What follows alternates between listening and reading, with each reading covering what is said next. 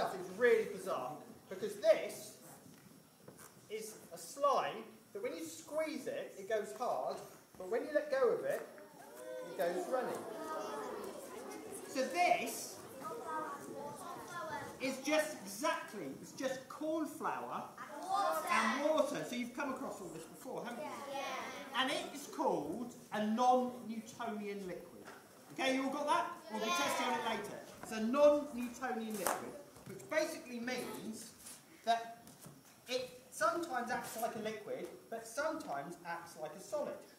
And it's pretty gooey and nicky. Now the thing is, as cool as this is, and most of you played with this sort of stuff before? Yeah. I'm just going to rinse my hands quickly. So we've got a,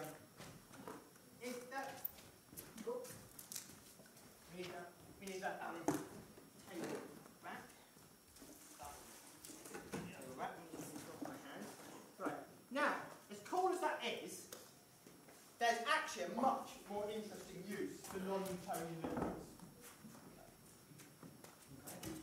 And this is an example of one of them. This is made by a company called D3O, and they make this putty. Yeah? And see this? Now this stuff is awesome because it looks like a putty, yeah? And you can stretch it like a putty. See that? Yeah? If you stretch it slowly, it stretches really nicely. But if you stretch it quickly, it snaps. Yeah? And same thing, if you hit it, push it slowly, I can stick my finger through it. But if I hit it harder, oh, it's a bit thick there, need a thick bit, I just can't. Yeah? And this stuff, just like that, where it goes hard when you put it under pressure, this stuff goes hard under pressure as well.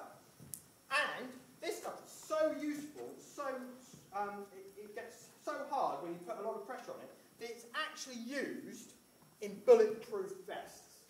They put this in the chest and the chest plates of soldiers, and then basically some of the bullets will bounce off it. So it's really useful stuff.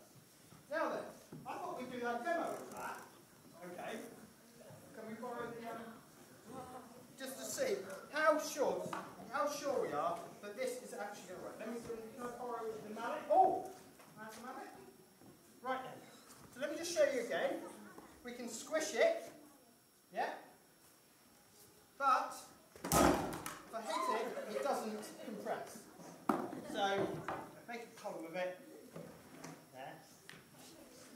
Squish it. Hit it.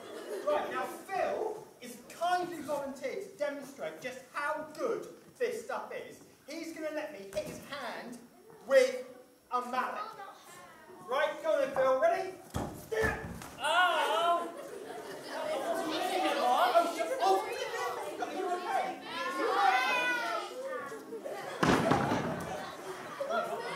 Sorry. Let's try that again. Right, you crouch down here, Phil. Put your hand out. Right. You ready? How sure are you about science, Phil? How much do you love science? I am 100% sure that this is going to work. That this is going to work. Right. 100%. You sure about this? Just give me a countdown. From up here? How high up? I think maybe we should just start a little bit lower. You ready, Phil? Okay. You ready? How was that? How was what? How was that? Have you started yet? Yeah. Oh, okay. Harder? Up, okay. Oh. Harder.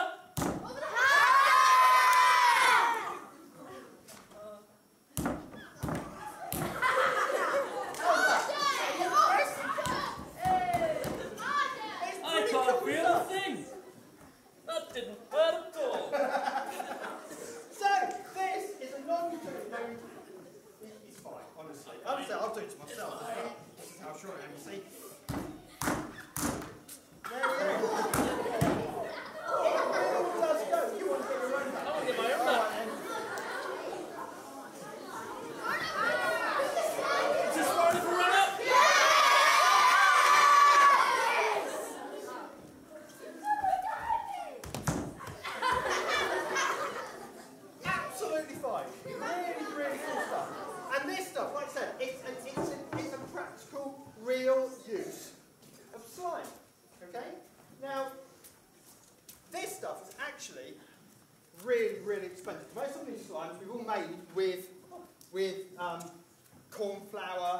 glue and things like that that you can find at home or in the supermarket.